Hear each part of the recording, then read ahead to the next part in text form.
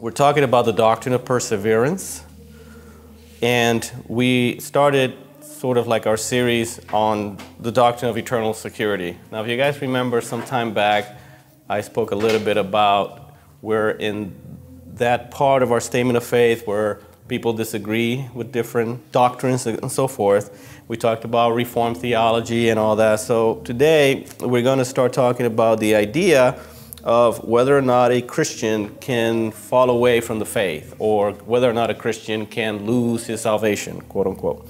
And so last time we touched on it a little bit towards the end, and there's going to be, when you come to this issue of whether or not a Christian can lose his salvation or not, there's going to be two main point of views, which is obviously the people who believe that you cannot, and those who believe that you do. Today I'm going to cover the issue of eternal security. In other words, there are Christians, in fact, most mainline evangelical big preachers believe that a Christian, once you're saved, that you cannot fall away from the faith, that you can never be lost again. In fact, the way that this is defined is, and this is a quote by Charles Stanley, is eternal security is that work of God in which he guarantees the gift of salvation, once received, is possessed forever and cannot be lost.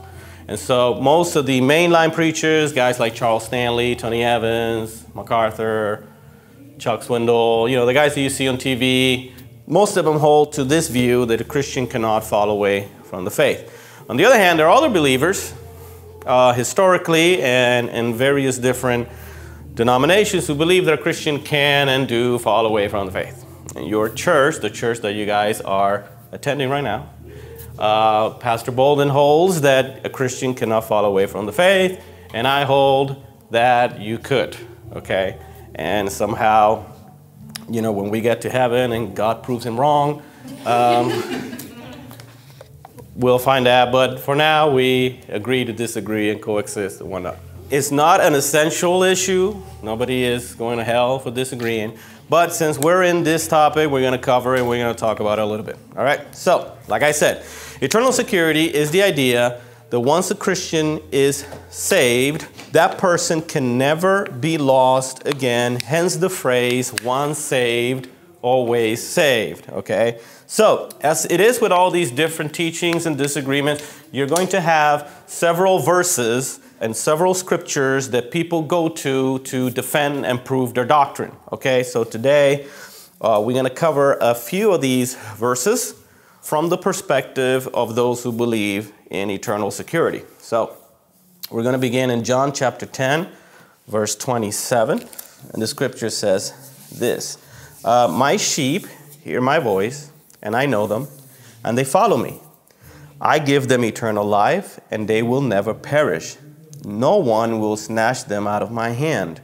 My Father, who has given them to me, is greater than all, and no one is able to snatch them out of the Father's hand. I and the Father are one. And so, if you guys remember back when we covered about Reformed theology, my sheep would be like the elect. That's how they interpret that. Well, the idea is here that those who are Christ, those who belong to Jesus, those who belong to God, implying those who are saved, receive eternal life in such a sense that they can never lose it. They will never perish. Once you receive eternal life, you can never, ever perish. Furthermore, Jesus says that no one can snatch them out of my hand. My Father who has given them to me is greater than all. No one is able to snatch them out of the Father's hand. I and the Father are one. So what Jesus is saying is the Father's hands and my hand is the same, okay? And once you're given eternal life, you can never perish again. Once you receive eternal life stays with you and you can never perish. So Jesus' hand and the Father's hand are the same and nobody can snatch them out. Also, Jesus emphasizes by saying that my Father who has given them to me is greater than all. So Jesus is emphasizing the power of the Father and the Father's hand to keep those who come to him, to those who receive eternal life from Jesus Christ, are kept by the Father in his hand, and nobody or no one can snatch them out. Okay? So you can see how this verse is used to teach that doctrine. John chapter 5, verse 24 says this, "Truly, truly, I say to you, whoever hears my word and believes him who sent me has eternal life. He will not come into judgment, but he has passed from death onto life." And so in these verses, you get the idea, and the emphasis is given that once you receive this eternal life, once you have eternal life, then that is it. You cannot perish. You'll never go back into perdition. Once you have it, it's yours. So, and you will never go in onto judgment. John chapter 6, verse 37, "All that the Father gives me will come to me, and whoever comes to me, I will never cast them out." So the same emphasis in all of these verses is the same. Once they're in, they'll never be out again. Okay? So, now these are some of the more generic verses that are typically used. The word eternal is stressed, right? They receive eternal life. Eternal life is eternal life. So if you have eternal life, and at some point you don't have eternal life or you lose it, then it was never eternal to begin with because it stopped at some point, right? That's the way it's typically addressed. So once you receive eternal life is eternal life. It goes on forever. So once you start it, you can never end it, okay? This is some of the ways in which you hear this taught. Now, all of these verses, like I said, they're in Scripture, okay? And next week we'll address them from the different points of view. But we're also given in the Bible all these great promises of security. Philippians chapter 1, verse 6 says this, "And I am sure of this, that he who began a good work in you will bring it to completion at the day of Jesus Christ." Once God begins a work in the Christian's life, he's not going to end it. He's going to continue that work and bring it to completion. If God begins a work in your life, he's not going to abandon it. He's going to continue that work in your life all the way to the end. Okay? So there's a promise of security there. 1 Corinthians chapter 1, verse 7 says this, "So that you're not lacking in any gift as you wait for the revealing of our Lord Jesus Christ, who will sustain you to the end, guiltless in the day of our Lord Jesus Christ." He will sustain you to the end, guiltless in the day of our Lord Jesus Christ. 1 Thessalonians chapter 5, verse 23. "Now may the God of peace himself sanctify you completely. May your whole spirit and soul and body be kept blameless at the coming of our Lord Jesus Christ. He who calls you is faithful. He will surely do it." All these verses show the security that a believer has when he's in Christ. He will complete the work. He's not going to abandon the work. He's going to be with you. He's going to present you guiltless, etc., etc., etc. All of these are simply promises that were given in the Scriptures about how God, if you're a believer, is going to have your back, so to speak, all the way until he brings you home. Okay? He's going to be there with you. He's not going to abandon you. All right? 2 Timothy chapter 4. "The Lord will rescue me from every evil deed and bring me safely into his heavenly kingdom. To him be the glory forever and ever. Amen." Okay? So, all these verses, like I said, if you look at them, they're emphasizing security. They're emphasizing God's power to keep you. They're emphasizing the faithfulness of God towards those who believe to safely bring them home. Okay? So we also have other verses. We're just going to go through all these verses before I start explaining. The Bible speaks about something called the seal of the Spirit, meaning when a person becomes saved, the Bible teaches that the Spirit of God comes and dwells within you. Okay? The Bible calls this the seal of the Spirit. In Ephesians chapter 1, verse 11, you guys know where Ephesians is at, right? Ephesians 1, verse 11 says this, "In him we have obtained an inheritance, having been predestined according to the purpose of him who works all things according to the counsel of his will, so that we who were the first to hope in Christ might be to the praise of his glory. In him you also, when you heard the word of truth, the gospel of your salvation, and believed in him, you were sealed with the promised Holy Spirit, who is the guarantee of our inheritance until we acquire possession of it to the praise of his glory. So the Apostle Paul is saying that the Holy Spirit is God's seal and the guarantee of our inheritance. So think of it of like a deposit maybe, or an earnest. You know, when you buy a house and you're going to get a loan, you have to give an earnest to say, basically that's sort of like a guarantee that I'm going to pay this whole thing, right? I'm going to give you a guarantee that I'm going to pay. Here's my earnest, right? So the Holy Spirit is God's guarantee to you that he's going to make good on the rest of the promises, right? So when you get saved, God gives you his guarantee, which is the Holy Spirit, and says, here's my down payment. I'm going to make good on the rest. So you get a guarantee from God and a seal that you're going to get everything else. So obviously, the emphasis that this is going to be given is that God is not going to break that promise, right? God gives you an earnest, a seal, and a guarantee that he's going to bring you home. So he's not going to turn back on his word. He's going to be faithful, okay? So the earnest of the Spirit and the seal of the Spirit carries that idea that this is God's pledge to you as a believer, that he's going to make good on what he's promised to you. So if God says, I'm going to bring you home, I'm going to bring you to heaven, you're not going to go into damnation. He's going to make good on that promise, all right? So the Holy Spirit is God's seal, like an engagement ring, saying that this person is now in a relationship with this other person, and also a guarantee that you're going to get everything that follows. You see this also in 2 Corinthians chapter 1, verse 21.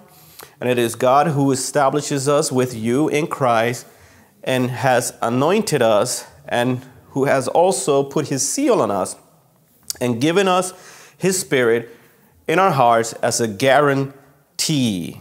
Okay? And so the emphasis on this teaching is going to be that God guarantees that every person that gets saved is going to go to heaven no matter what. Okay? And so there's also the issue of, can you be separated from Christ? Can a person, once he is in Christ, be separated or be, separated again from Christ? So the answer to this question is in Romans chapter 8, verse 31. And it goes like this. What shall we say to these things? If God is for us, who can be against us? Who did not spare his own son, but gave him up for us all? How will he not also with him graciously give us all things? Who shall bring any charge against God's elect? It is God who justifies. Who is to condemn? Christ Jesus is the one who died. More than that, who was raised, who is at the right hand of God, who indeed is interceding for us. Who shall separate us from the love of Christ? Shall tribulation or distress or persecution or famine or nakedness or danger or sword? As it is written, for your sake we are being killed all the day long. We are regarded as sheep to be slaughtered.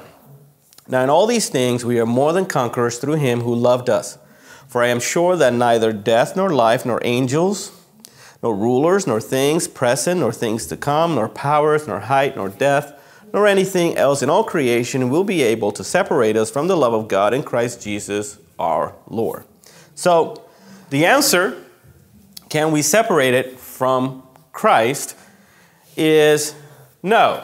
When you read these verses, they will say the list that Paul is giving, which is a very long list, tribulation, hunger, famine, etc. And then he completes it by saying, nor anything else in all creation will be able to separate us from the love of God, which is in Christ Jesus. Okay, so the apostle gives us a list of things, and then he wraps them all up saying, or anything else in creation, nothing will be able to separate the believer from the love of God.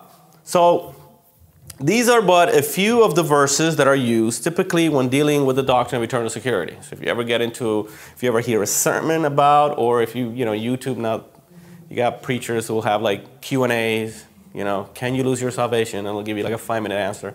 You're going to probably hear a variation of these verses that are brought forth to prove the teaching. Okay, now obviously, we're all Christians, so we all believe the Bible the same. We all believe that the Bible is true. So the difference is going to be in how we interpret and understand these verses. Okay, now last time I gave you like the different views that people within eternal security hold to. Okay, and there are mainly 2 views. One is called the perseverance of the saints. You guys remember the thing that I did on the board. And this is the idea that a true believer cannot fall away from the faith, cannot be lost, but at the same time that believer, if you're truly saved, then you will persevere in the faith, meaning you will live a holy, godly life, okay? And you will not fall away completely onto sin. You may for a period of time, but you will return. But if you're truly saved, you will persevere.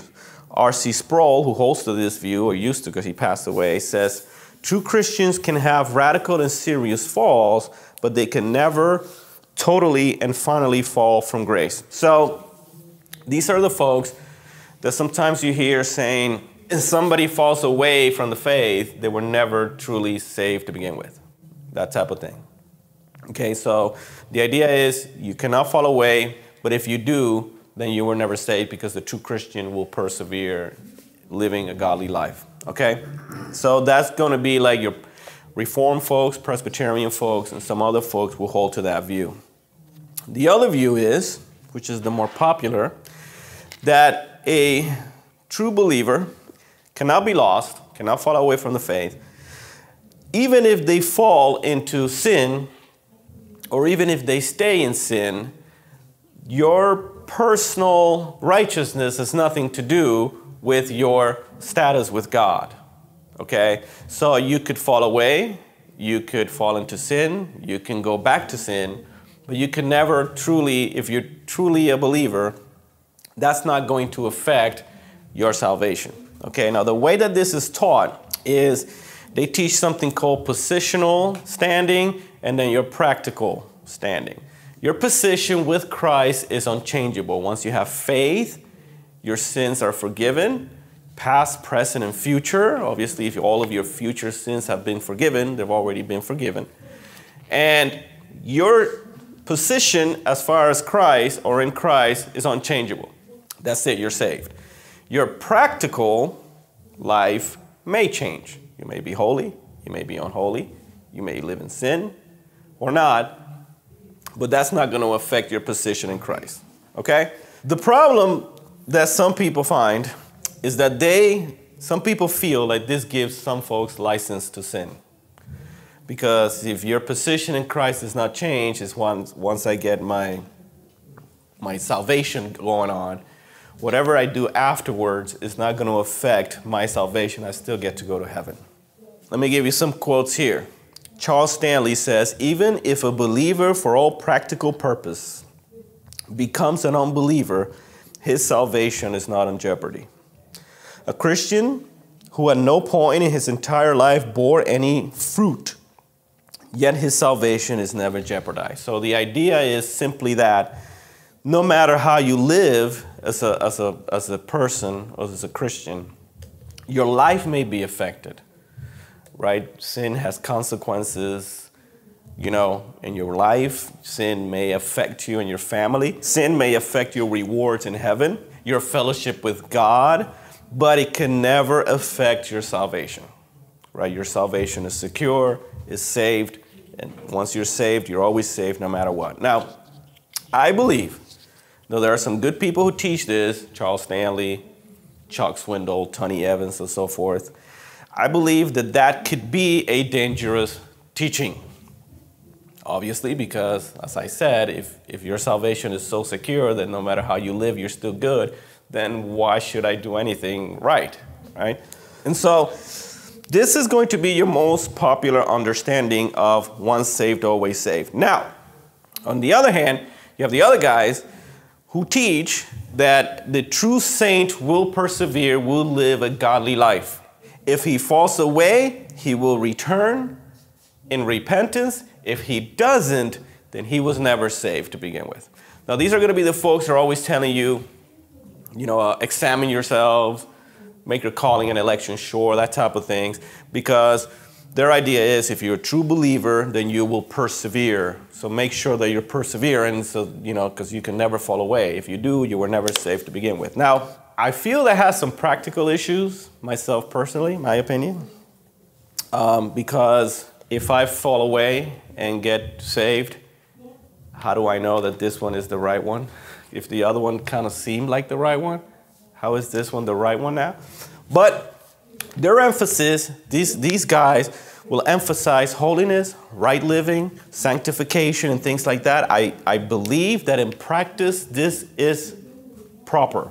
This is biblical, okay? In theory, I may disagree with it, but in practice, I believe that this view is biblical. Now, the view that I want to spend some time warning you about is the one that I just spoke to you about, which is obviously the most popular one, and is the one that when you see people in Christianity in America who are not living in accordance to their calling, understand that there is a doctrine behind that is backing them up.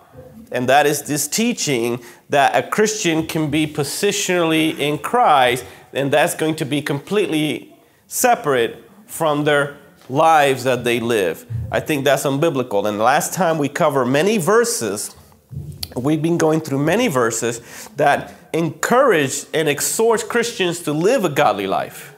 Now, most of those people would tell you, yes, you should live a godly life. It's almost optional. You should do it because your life will be better, because you will be honoring God. But that's separate from your salvation. I don't believe that's the case. Okay? I believe that the true Christian and the true believer, regardless where you stand as far as whether a person can be lost or not, is going to live or should live and is obligated by God to live a godly life. Okay? So, the doctrine of eternal security, or the doctrine of once saved, you're always saved, however you want to call it, it's proper, right? I'm not going to say it's a heresy. It's not a heresy. But depending on how it's taught, it could be dangerous. Equally, as I spoke last time, is the teaching, those of us who grew up in storefront, holiness, Pentecostal type churches, where people are getting saved every Sunday. So every Sunday you get saved because every Tuesday you lose your salvation. Every Tuesday. I don't know why it's Tuesday, but it's every Tuesday. I guess Monday you just kind of, you're still on fire Monday from Sunday, and Tuesday starts waning. Okay, that is also a dangerous teaching, okay? And sometimes when people in both camps attack each other, they're attacking the extreme bad part of each other's side. So I've been into arguments with folks when I got saved. When did I get saved? 2005. I worked at this particular store. I don't know if I can say any names. It's going into bankruptcy pretty soon. I didn't say anything. Anyways, when I got saved, your boy Omar was a little bit different back then than now. So I used to go to work and I used to play Christian music out loud. I hand out gospel tracts, tell people they're going to hell and stuff. Anyways, I'm gonna get into all that. But there was a guy there who, he was like a supervisor or whatever. He was a Christian. And I didn't know he was a Christian. I found out he was a Christian and I was so excited. Because I'm by myself at this job with these heathens, and I'm just fighting this battle, and just, you know what I'm saying? So I find out another Christian here, right? So, I start talking to him, and I was so excited. And the reason I found out is because I used to bring my Bible to work, my Bible, which was like the size of that laptop. I had a huge Bible. So I'm walking by the little desks, because it was like a warehouse, and there's another Bible. And I was like, another Bible. Somebody has a Bible. Who has a Bible? Somebody else has a Bible. So I found out that this guy was a Christian. Anyways, I started talking to him, and he was a nice guy. He was an older guy. Hopefully he's still alive. He was old, okay. And he was a Baptist, okay. So, and I didn't know what a Baptist was. I didn't know what he asked me, what church do you go to? And I was like, I'm a Christian. So but he's like, what church? It's like, it's a church Christian. It's a Christian church. I don't know. Where you go when Jesus is at. So he's like, oh yeah, but like what type, what kind, He's inquiring, he's doing his thing, he's a Baptist. So I'm like, yeah, just, it's a church. It's like a Christian normal church. It's not like a Catholic church. And then he asked me for the name, and it was a Spanish church, so I'm translating in my brain. So it's like, oh yeah, God's Assembly. And he's like, Assemblies of God? Yes, whatever, that thing. So he, I guess he knew what the Assemblies of God was, what they teach and all that. So he started, it's like, so what do you guys like believe? And I'm like, Jesus. Jesus.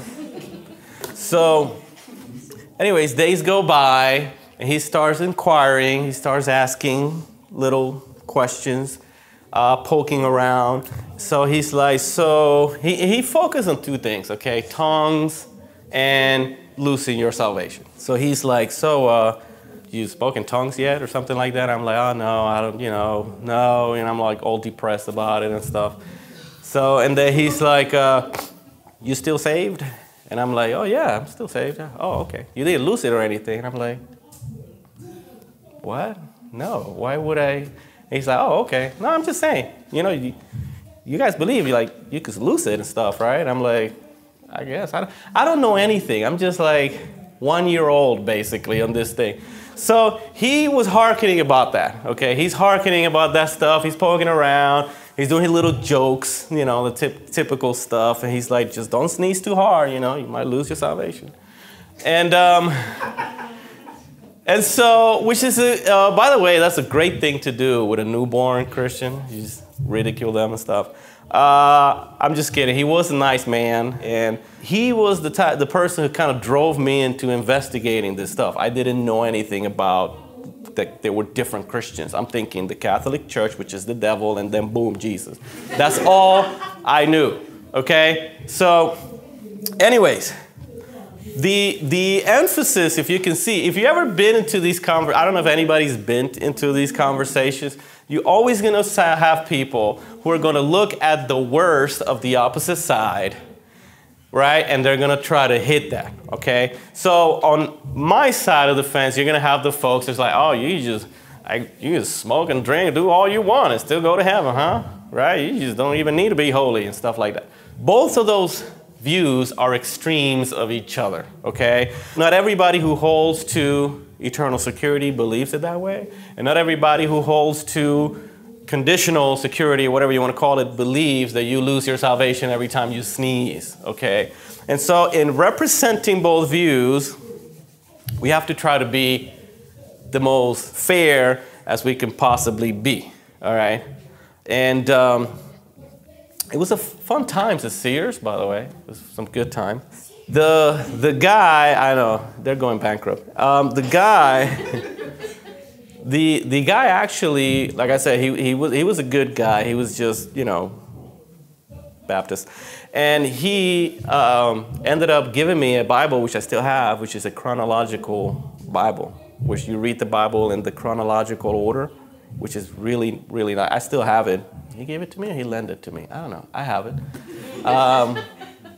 So I haven't lost that. See? Secure. Anyway. See, Chaz. Anyways. All right. Stop this. Let's get serious. Anyways. And so, here's what I got to say. This is my conclusion. We have all these verses that promise us all these great things. We have all these verses that talk about how the Christian is secure. We have all these verses that tells us that we have a guarantee in heaven, etc. All of which are biblical verses. But the problem and the issue with this teaching comes when we start looking at other verses in the Bible. For example, Hebrews chapter 10, verse 26. this is where we start running into some problems. Hebrews chapter 10, verse 26 says this: "For if we go on sinning deliberately after receiving the knowledge of the truth, there no longer remains a sacrifice for sins, but a fearful expectation of judgment and a fury of fire that will consume the adversaries. Anyone who has set aside the law of Moses dies without mercy on the evidence of 2 or 3 witnesses. How much more punishment do you think will be deserved by the one who has trampled underfoot the Son of God and has profaned the blood of the covenant by which he was sanctified and has outraged the Spirit of grace? For we know him who said, 'Vengeance is mine, I will repay,' and again, 'The Lord will help his people.' It is a fearful thing to fall into the hands of a living God."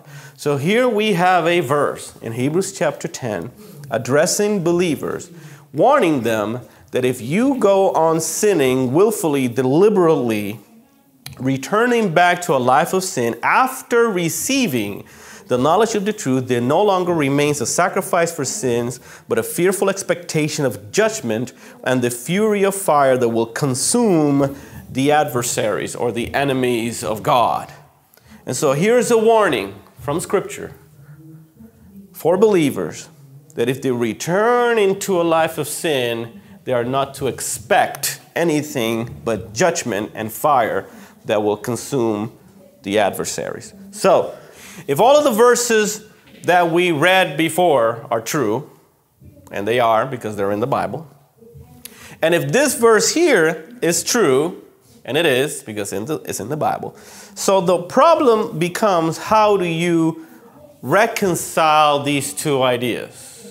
That the Christian has a guarantee from God, that the Christian is kept by God, that the Christian is going to be sustained by the power of God, that nobody can snatch him out of God's hand, that nothing can separate you from the love of God. Yet at the same time, we have a verse here, and there are many other verses, we don't have time to cover them today, we will next week, where warnings are given to believers not to fall away, and if they do, then they can expect judgment. Not to mention, there are verses in the Bible that say you are kept and saved, etc., if you continue on to believe, implying that if you don't, then you don't get what was promised. And so the difficulty is in reconciling all these verses that says we are saved by grace through faith, not of works, and then all these other warnings in Scripture that says you need to stay in the faith. If you go back, then all you're expecting, he says here, is a judgment and a fury of fire that will consume the adversaries. Okay? So the difficulty lies in reconciling those two things. All right? And so, how do you reconcile them together? We'll get into that next week because I don't have time right now. But the important thing is for us to understand that when we look at different doctrines, when we look at how Christians disagree over certain issues, we have to be intelligent enough and smart enough to know where the limits are and what could be a different view that's still within the range of Christian and biblical. Okay? That's where the difficulty is. And if you've been around for some time, if you interacted with certain people, with certain traditions, you will find some of the ridiculing that I've encountered, and probably some of you have. But at the same time, we have to be honest enough to deal with the text as it is and as it is presented to us. So next week, we'll get a little bit into the opposite view. Warning, it is the view that I hold to next week, so I'm going to try to be as unbiased as I can. Like I said, as we deal with this issue, it's important for us to understand that Christians, I think it was Ray, when we got into the issue of Reformed theology, that he was like, the idea of two Christians disagreeing and still be Christian was like something, there's like a concept that he told me. He's like, didn't even think about that before, right? Because in some circles, this is it, and if you go here, See you.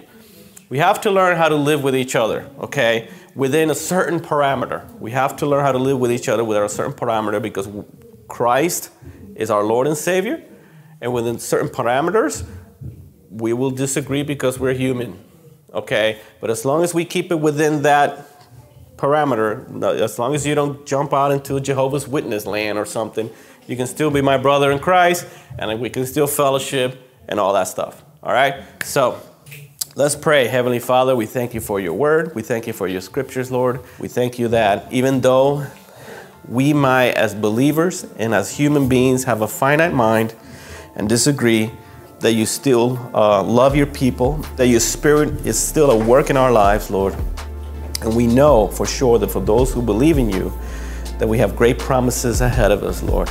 We thank you for your word. We thank you for your scriptures, Lord. And we pray in Jesus' name, amen. Thank you.